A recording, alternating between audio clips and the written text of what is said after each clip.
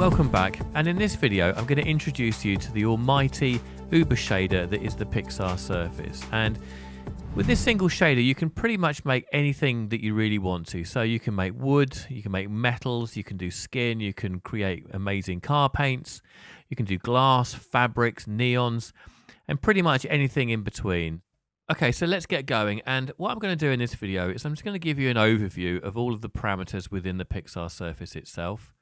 And then in later lessons, we'll deep dive down into the more detail for each of these parameters. And I'm going to show them to you in a practical use, but also we're going to do some fun creative materials as well. Okay, so let's start at the top here with diffuse. Now there's a number of options here. The first one here is gain, which is the weight that's applied to your diffuse channel. This here is the color. You can choose whichever color you want, and then basically this is where you would also input your texture maps, and then this here is the roughness for your diffuse channel. So moving on now to the speculars, and the great thing about the PxrSurface is it has 3 different specular lobes, and the way it works is that the rough is at the bottom, the primary is in the middle, and then right on top of these two you have the clear coat. But we're not going to worry too much about these in this lesson, and I'm just going to show you on this specular lobe how the fundamentals work. So it has 2 different modes that you can run in. It has an artistic mode where you can set the edge color, and you can also set the face color, and then it also has a physical mode as well, which works off the refraction index and the extinction coefficient. So here you've got some presets, so you can have chromium, and then you set the edge color. But like I say, we'll get to this in further lessons.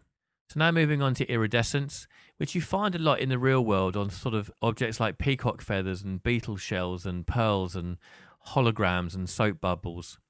And like the specular, it runs in 2 different modes. It has this artistic and it also has a physical mode as well.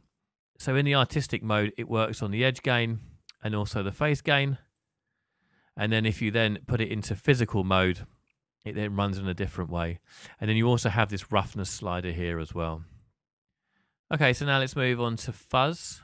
Let's get rid of the iridescence. Now, fuzz is really useful for adding sheen to fabrics. So things like velvet, and you can also use it to add like a fine powder on top of objects as well. And if you read the documentation, it sort of describes it as introducing a bit of retro reflection. So if you ever think your model's missing something, maybe a bit of retro reflection is what it's needed. So again, you can just slide up the gain, and I'm going to make this a bit more obvious to see by making it red. And then if I increase the cone angle, you can see that it now adds a sheen to the edges of my model. Okay, so that was fuzz. Now let's move on to some subsurface scattering. And you've got 2 parameters here. The first one here is pretty complex, but it's really good for things like skin and food and milk and wax. And here you have a number of different models. And then underneath it here you have a single scatter, which is basically a more simpler version and is less render intensive. Okay, so now let's move on to glass. Turn that off. So the interesting thing about the glass parameters here is that you have these 2 sliders that control how much refraction and reflection get applied. So here I can turn this all the way up to 1, and now this is a completely refractive object, and then I can then start to apply reflection as well.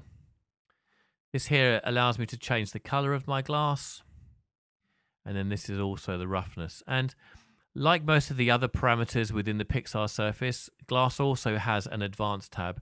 And within this one, it controls things like refractive index, and you can also determine whether your glass is thin or thick.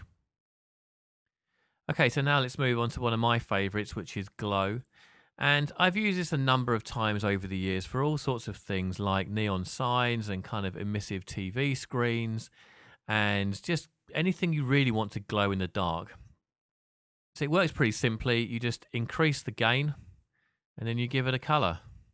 And now you have this emissive teapot, and if I go ahead and turn the dome light off, I've now got a glow in the dark teapot. So you can also plug in textures to the gain and also the color to get other kind of creative looks. And the last 2 things I want to show you are within the globals down here, you've got this bump parameter, and this is really where you can plug in your overall bump or normal map for your entire material. And the last one here I wanted to show you was presence, which is basically the opacity of your object. So I hope this has been useful, and like I say, it's just been a quick overview of the Pixar Surface, and in the next few lessons we're going to really go down and deep dive into all of these parameters and see what amazing creative materials we can make with them.